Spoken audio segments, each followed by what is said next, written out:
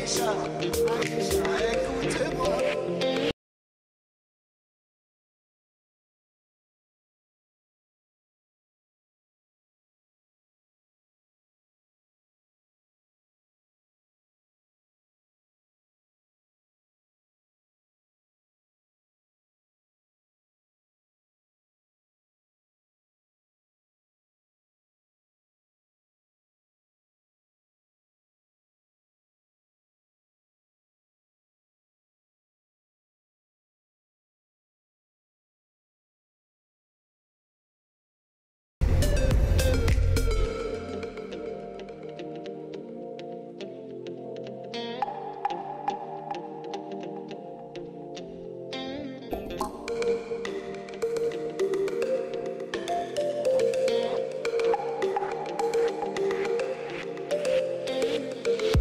Comme si je n'existais pas.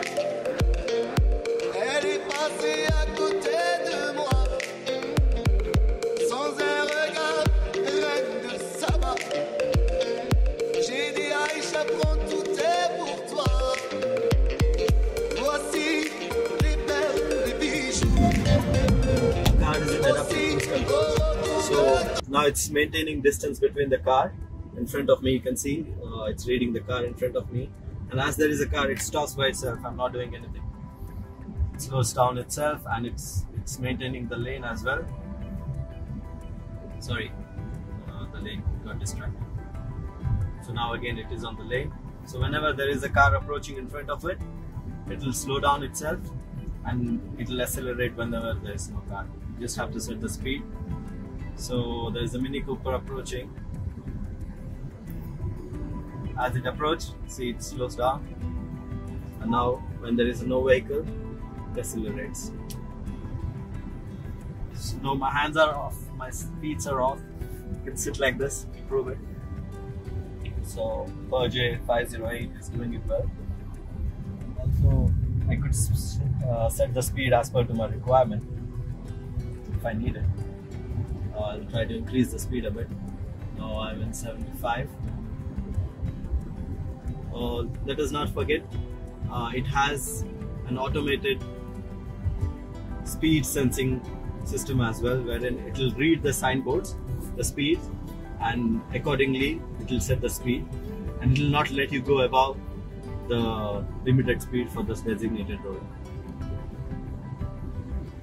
Beautiful car. I love the steering. And traction display is beautiful. Herein you have several options. This is for the human adjustment as per your requirements. So I've put it on boost. So the boost, it will automatically turn the car into sports mode, amplifies the performance of the car. So if you put it in the relax mode, so it will turn it into relax mode, wherein it will deactivate the sports mode. If you have seen it before, the D5 was in a red color. Now it turned to normal because now it is in relax mode.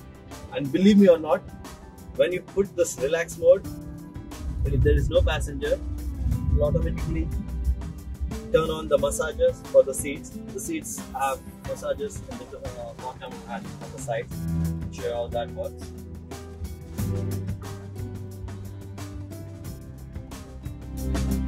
In the relax mode, go to settings. You can see the driver massage. I put it into cat paw. There's several different kinds. That is, one is cat paw, wave, stretch, lumbar and shoulders. I like the cat paw more. So see, as it is in the lane assistance, it is doing by itself. I could concentrate on something else. It's really nice. And other than that, in the settings you have lighting for how long it should be, and etc. etc. The application, I haven't connected it. These are the options which you have here: automatic headlight dipping, virtual parking assistance, parking sensors, traction control. It comes with everything what you need. Parking in here, you can control the AC. It has different ACs for like the driver's seat will have a different temperature, and the passenger can have another temperature as per his requirement. Works on my mind.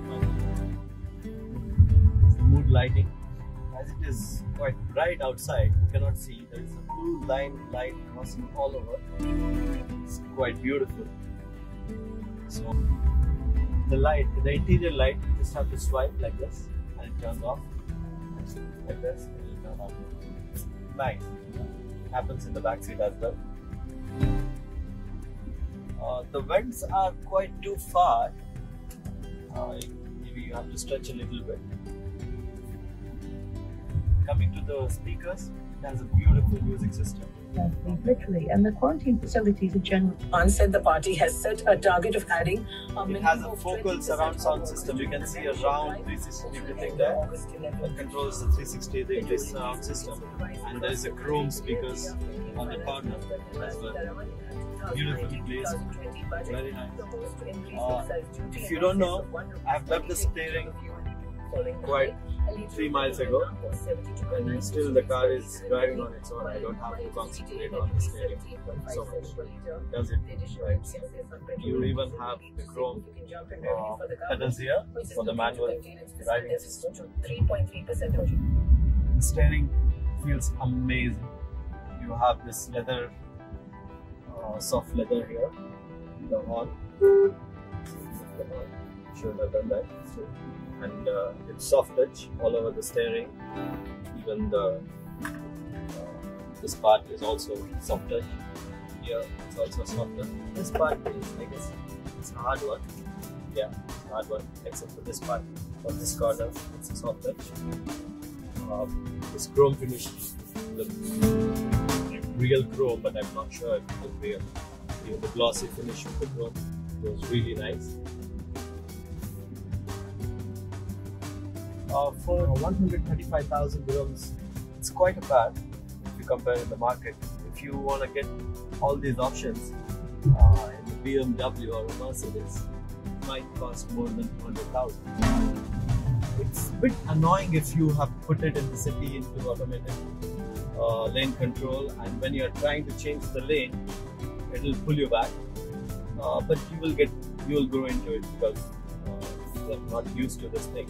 It's better to turn off the automated lane control within the city. If in case you want to change the lane, you have to put the indicator. So when I turned on the indicator, you could see those 2 green lines will go off.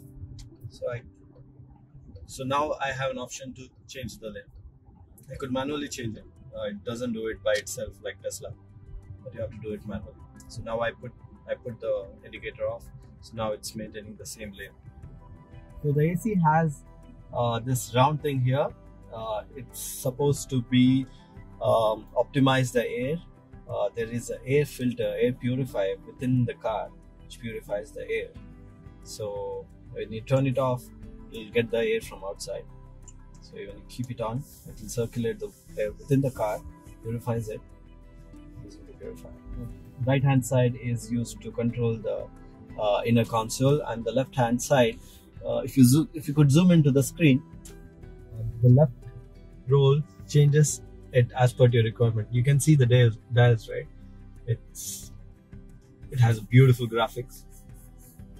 So now I've turned it into dials, wherein the dials, 2 dials with RPM on the right and the speed on the left. Strange thing is the RPM moves from right to left. It's supposed to be this way, isn't it? It's this way. Strange. But still, maybe I'll grow into it.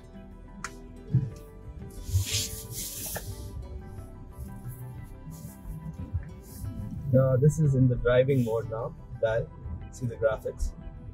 So driving mode will show you RPM again on the right hand side and the speed on the left hand side, but it will give you the lane assistance details in the between. And there is another mode, that is navigation. So the navigation, you could get it in the middle console as well as on this screen.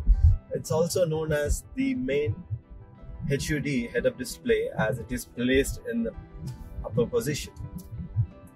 Although I like it reflecting on the glass better, but still, it's good. It's good. So I'll turn the left dial once again. So now it's come to personal. So ask about how many kilometers you have driven, how much is the mileage. It gives a pretty good mileage. Huh? Let's not forget that it gives 9.5 per liter, and the car is hardly driven 1,200 kilometers since it's bought. So that's quite a good mileage. Let us see what it is after 5,000 kilometers. On the right hand side it shows the engine speed. I guess that's the RPM and the minimum. For people who are not like me, who like it simple, for them this is it. The speedometer, maybe it's for my wife. Just the speed, nothing else. Simple as that. And you dial once again, you come to the dials. I love the dials part. This is very important when it comes to the sports mode. What is it? It's in the eco mode. Let me turn it to normal mode if there is any difference in the display. No difference in the display. It says take care. Did you see that? That means the adaptive cruise control is inactive. Also the lane control, so you have to take care.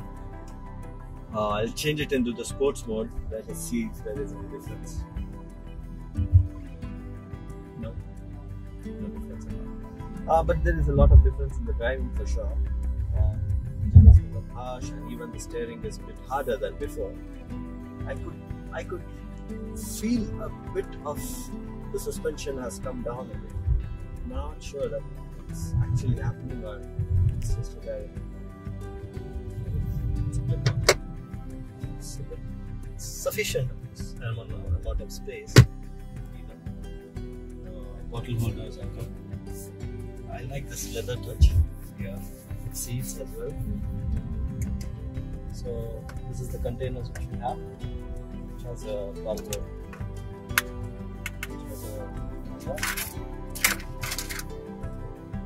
decent space, and you have cup holders with the glowing thing, which is connected to that.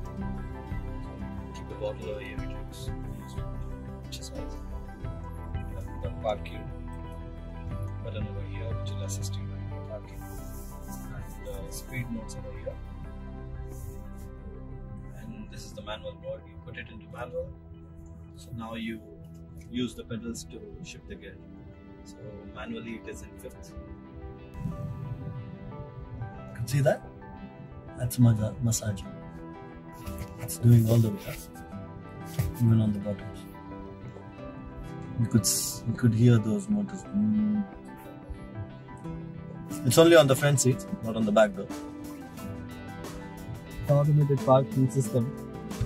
You have several options such as parallel parking left, right, and perpendicular parking as well. So I'll try the parallel parking on the right. This you have to put that and then put it in the drive and drive along. It will sense the vacant parking on your right and ask you to stop as it feels this is a feasible parking.